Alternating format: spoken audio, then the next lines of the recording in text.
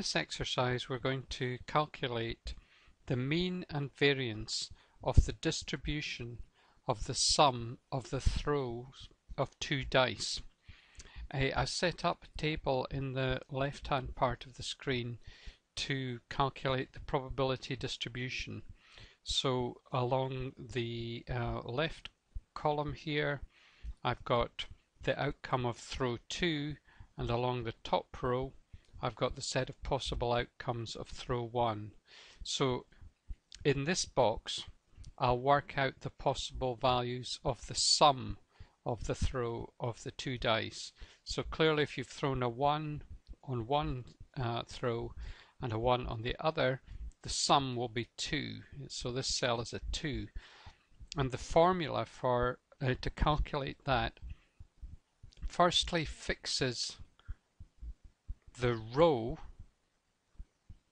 that we're calculating, and it fixes the columns so that when we're calculating the sums, we hold fixed this column and this row.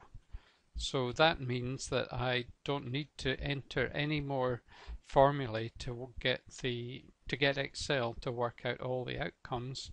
Here they are. Now we can see that the outcomes lie between 2 and 12. So 2 to 12 is the range of the new random variable that we've created. Let's call that random variable x and put the possible values in there. So 2 is the first value, and we'll just add 1 to that, and hey, scroll that down till we get 2 through 12. When we're calculating the variance, we're going to need x squared, so we might as well calculate the value of x squared at the moment. So that's just equal to the column at its left raised to the power caret symbol 2. So now we've also got x squared. What's missing is the probabilities. And to work out the probabilities, since each of these 36 outcomes is equally likely, we just need to count how many of the different outcomes they are. Well, we can be lazy and let Excel do that for us using the countif function. Equals countif, then we mark the whole area, and because we're going to do this more than once, we freeze that area using the F4 key, which freezes the area so that when we come to calculate it for other cells, it's still going to calculate over that range of cells. We do comma, and then we click for J2. In other words, it's going to count the number of times 2 occurs within this blue bordered set of cells. And the answer to that is 1. But then we can drag that formula down, and we get that 7 occurs 6 times. 12, like 2, occurs only once. We can work out the probabilities by dividing these numbers then by 36. And we get 0.2778.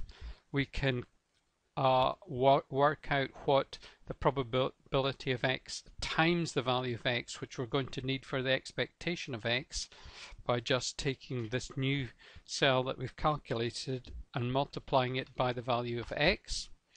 We can also work out what the probability of x times x squared is by taking the probability of x and multiplying it by x squared.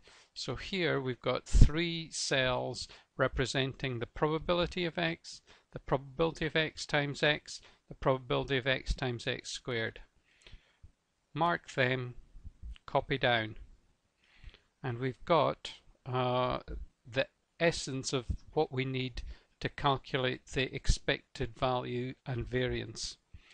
So the expected value will just be the sum of this column P of x times x.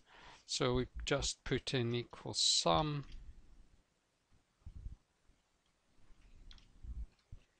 Expected value is 7, which seems completely reasonable, completely common sense, because 7 is right in the middle of the distribution of outcomes. We can work out what the value of x squared is by just adding up this column.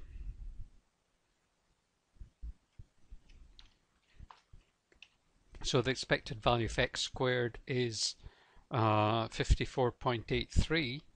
Now we know from the formula for the variance that it's equal to the value of it's equal to the expectation of x squared minus the expectation of x squared.